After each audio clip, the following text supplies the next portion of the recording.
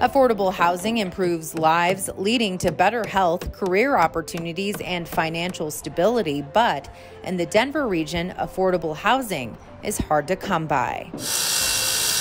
Habitat for Humanity of Metro Denver's Sheridan Square project is making housing more accessible in a creative way, taking a 4-acre elementary school site and converting it into 63 energy-efficient townhomes close to the new Sheridan Square Park and public transit. The homes are priced well below average for the region and went to qualified applicants who invested 200 hours building the neighborhood as part of Habitat for Humanity's Sweat Equity program.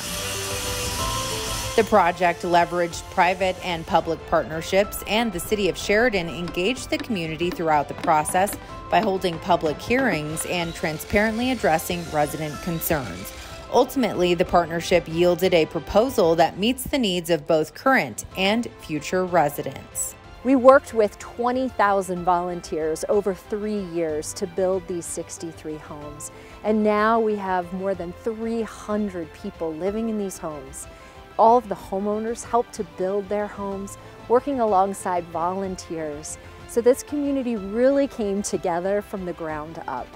The development of Sheridan Square adds a distinct landmark to the historic Fort Logan neighborhood, while the new Sheridan Square Park serves as an important community gathering space. Plus, the project provides a model that can be adapted in other regions to create an affordable community where people can enjoy recreation or access the outdoors and choose how they commute.